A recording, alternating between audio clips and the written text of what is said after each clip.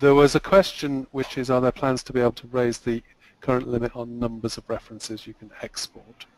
I think it's currently limited to 5,000 on the web.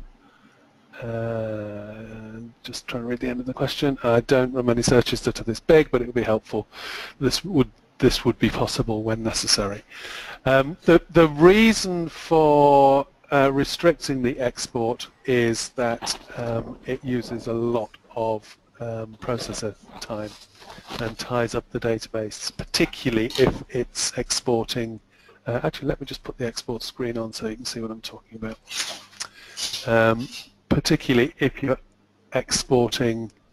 Okay, so to export, for those of you who haven't already done it, you choose either a set of search results or a folder with some records in it. I've got 1,300 records in this folder, so I've clicked on that and it's shown me the records here. To export, you just click on Export, and that'll pull out an Export tab where you tell the system what it is that you want to export.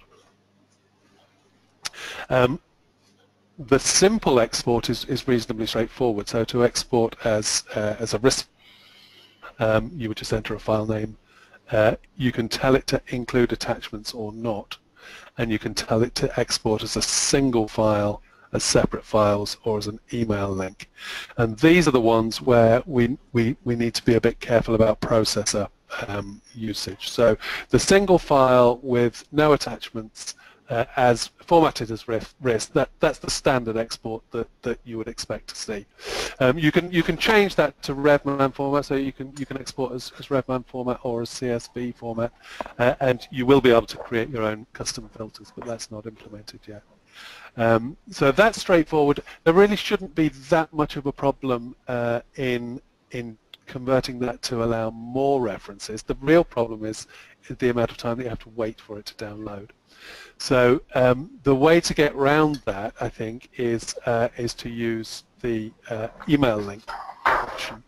And what that does, instead of downloading a file, is it generates the file and then it emails a link to whoever you tell, to whoever you fill in these boxes, and then once that file's generated, the email gets sent, they get the link, they can click the link and download it onto their machine. And I think that works really well. Most people seem to use that if they're passing records to somebody else. You can put multiple emails in there so you can send it to yourself as well.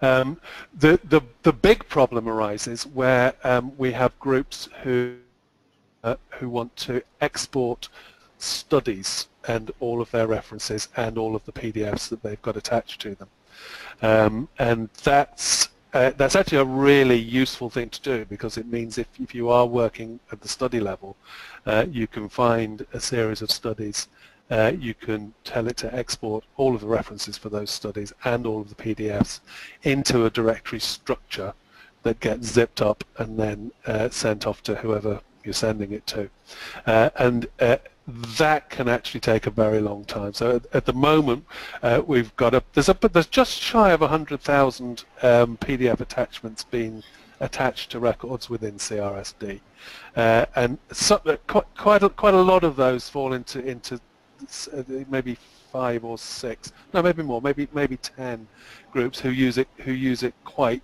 extensively. So exporting a large set of those can take quite a long time. The intention, sorry, this is a long-winded answer to the question. The intention is that 5,000 limit will not be there indefinitely, but we just need to make sure that we have the robust mechanisms in place to make sure it doesn't tie up the system to stop other people doing what they're doing. So the answer is, at the moment there is a limit, but going forward there won't be.